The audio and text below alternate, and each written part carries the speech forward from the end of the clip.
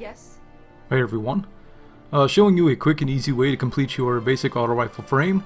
So after you complete the machine gun mission initially, you will gain access to Ada's bounties, and you'll need to complete the Forging the Future bounty or the For the Armory bounty, which will give you a ballistics log, and then you can then purchase the powerful auto rifle frame.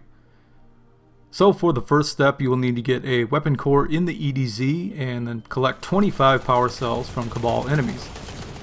So your best bet here is to go to the Gulch. That way you can knock out the Cabal enemy part while you're waiting for a Forge Saboteur to spawn in. In this case I had a public event, and by the end of this event I had the 25 cells wrapped up pretty nicely.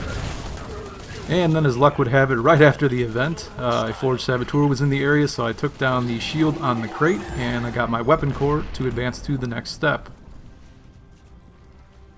Now for this part, you're going to want to go to the Firebase Hades section of the EDZ.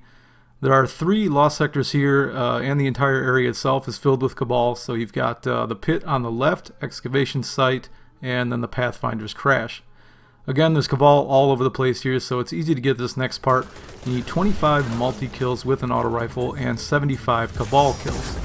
So all I did was go into the lost sector and take care of that. If you have an auto rifle with Rampage or even one with a larger magazine, you should be okay getting the multi-kills. No real issues here.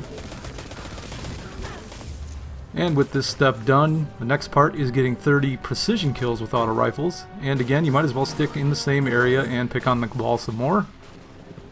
Again, not too difficult, just get precision kills and you should be done with this step in no time. Now for the next, you will need to collect 20 radiant seeds from powerful enemies.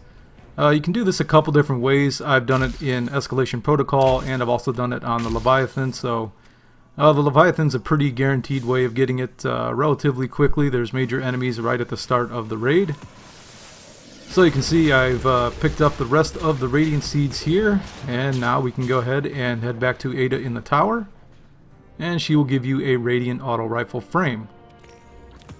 And like any other frame, this means it's time to go back to the Forge, in this case the Volundr Forge. Go ahead and take down the boss in the 3rd phase, and this will complete the bounty.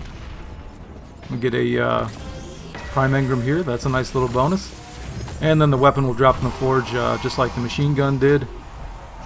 So there you go, a ringing nail. Relatively quick, relatively painless. So thank you guys very much for watching, and hopefully this helps you out.